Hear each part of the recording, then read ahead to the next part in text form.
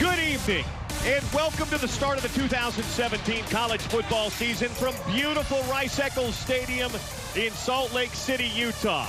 2017 ready to go, and Utah taking on the North Dakota Fighting Hawks. Utah's changed coordinators in offensive philosophy. They've also changed starting quarterbacks. What will it look like? We'll find out very soon. Huntley to pass. Pressure coming. Stepping up. Throwing outside. Nearly intercepted, and it is. We had our slip-ups in the first half. I don't want to say sluggish or out of sync, but it just wasn't real smooth early on. We all got to just adjust at the beginning, and we started playing from there. Huntley in the gun with Zach Moss. They're going to give it to Zach straight ahead. Nope, Huntley's got it on the edge. 10-5. Touchdown. Oh, he fooled us all with the option play, and Tyler Huntley runs it in from 16 yards out for a touchdown. As the game went on, I thought things got smoother. Second trip into the red zone today for Tyler Huntley. Scrambling, looking, firing toward the end zone. Caught, touchdown! Touchdown, Darren Carrington. You know, we didn't go into the game thinking, hey, we're going to get Darren 10 catches for 100 and whatever yards, but when you're as talented as he is, and he's going to get open. And he was obviously Tyler's favorite target tonight.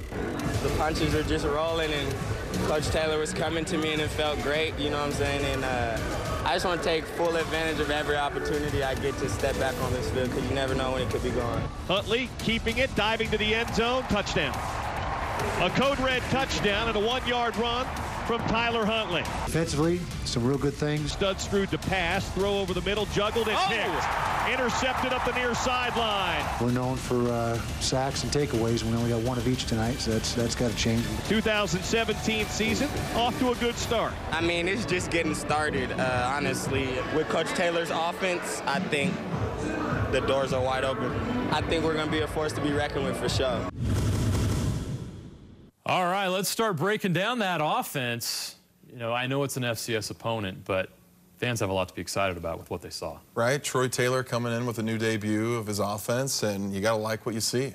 Yeah, Tyler Huntley. I mean, we see why he won the starting position, right? I mean, Troy Williams, him during camp, it was down to the wire. He's a dual threat guy. He's an explosive quarterback, and he showed in this game. And let's get right to why he won the job, right? Everyone talked about, hey, he won the job because of his feet. But he really won the job because of his arm and starting right out of the gate after an interception with a big throw. Yeah, and this is an interesting look. You got 22 personnel, 2 backs, 2 tight ends, which typically is a running type situation. But here you go with the drop back pass. And what I like here is you provide the sophomore with some protection. You keep everybody in, kind of max protection. But Huntley gets flushed out a little bit. He knows he's about to get popped. A young kid delivers a ball on a strike in the end zone. This is a beautiful thing. And what I like most about his composure in the pocket, he knows he's going to get hit, but he steps through his throw. He delivers the ball to Carrington to the only spot that he knows Carrington can get to on a comeback route to the pylon. No risk for interception. A great executed play, especially for a guy coming off an interception in his first start as a true sophomore. Yeah, and Troy Taylor really kind of mixing things up and getting him in rhythm, getting him in sync after that slow start in that first half. Yeah, and hopping over to his feet, right? You look at Tyler Huntley, right? His ability to stretch the field with his legs is the other part of why he won the job. But let's get into the big uglies. This offensive line, it continues with Harding with their run blocking schemes. Show us what we got. As a defender, this is very tough because you have this dual threat quarterback. You're going to have a zone read, but really, like you said, it starts with the big boys up front. You're going to have hat on a hat, and guys winning their individual battles. This is a one-on-one. You're going to see here on the left side, everyone's winning their battles. They've got helmet to helmet. And what does it do? It creates a lane right there for Huntley, and he exploits it. He hits it hard. He's going downhill. He's a fast, athletic guy. He's fun to watch. And you can feel his energy the way he plays the game. He plays every play like it's his last. He just infuses the offense with that type of energy that Troy Taylor likes, and that's why he won the job. Let's flip over to Zach Moss, right? You look at the dual threat ability of his feet. This opens up the run game for Zach Moss, who had over 100 yards rushing in the game.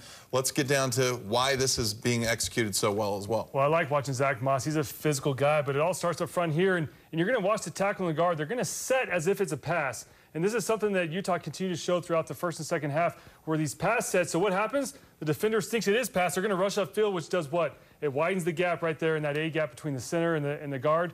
and there's a huge hole for Zach Moss to run through. Yeah, and as a defensive end or a linebacker, if you're reading your keys, right? You're reading your tackle to guard. If he does a pass set, you're going to run upfield, and that's where this is a little wrinkle that Troy Taylor enters, says, hey, I'm going to run an actual run play with a pass set, and it's just going to get guys out of position to create lanes for Zach Moss to be successful. And you got to like the offense of what Utah's throwing down.